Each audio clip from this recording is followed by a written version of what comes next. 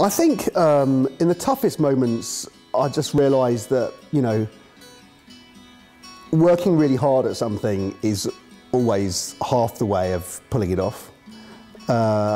Listening really carefully to people who you trust is the other way. And also just there's no, nothing comes quickly.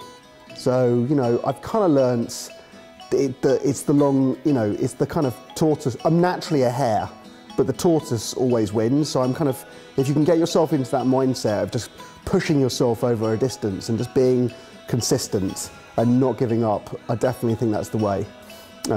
That's not me naturally, but that's the thing I definitely know works. So that's kind of what I push myself into.